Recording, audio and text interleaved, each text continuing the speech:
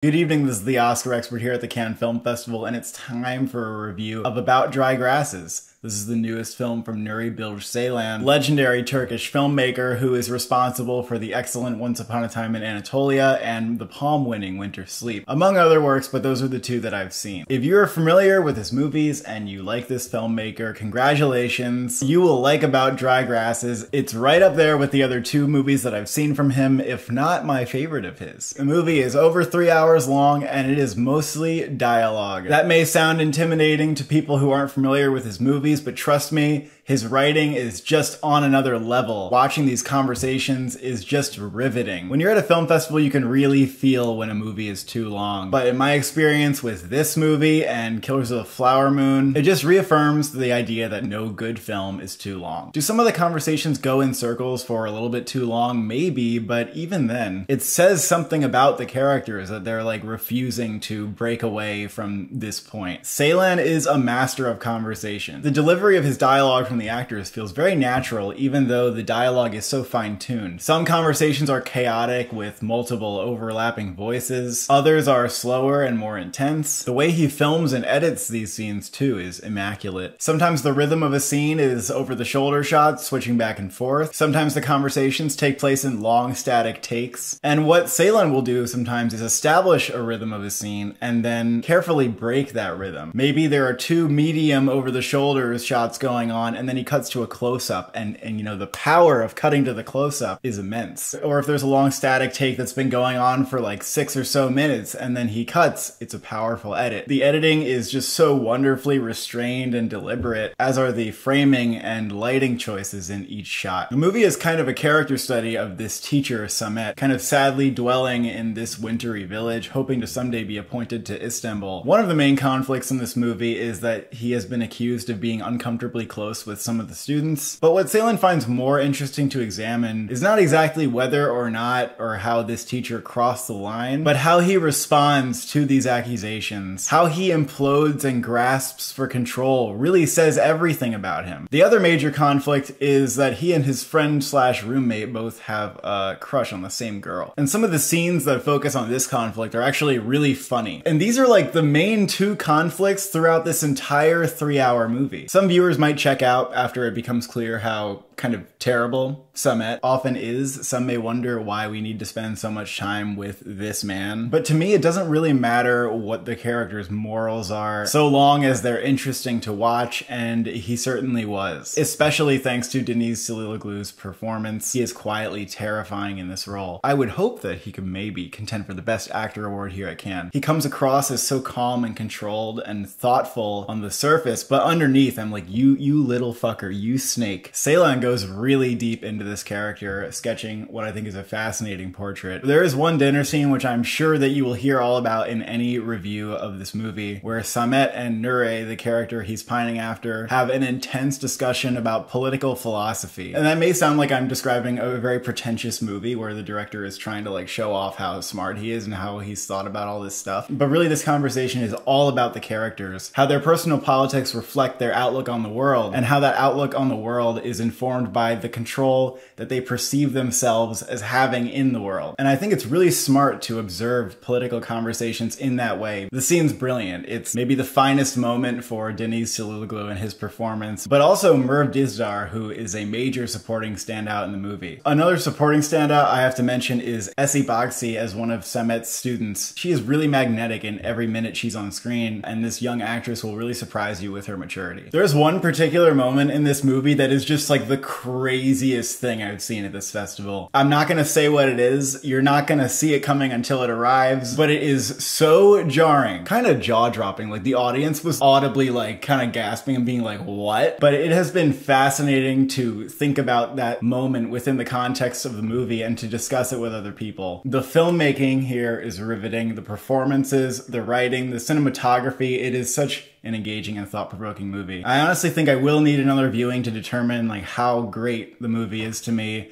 and I honestly can't wait to dive back in. I wish this movie would get Ceylan into the Oscar conversation, at least just for screenplay or director, but odds are he'll be ignored yet again. And even in the international feature category, where Turkey submits his movies like every time he does one, he gets ignored every year. But I would highly recommend this movie, even if it is your first Ceylan movie. The chef's recommendation, I give it a 9 out of 10. Thank you for watching. Thank you for subscribing. Are you doing a sufficient job watering the grass on your lawn?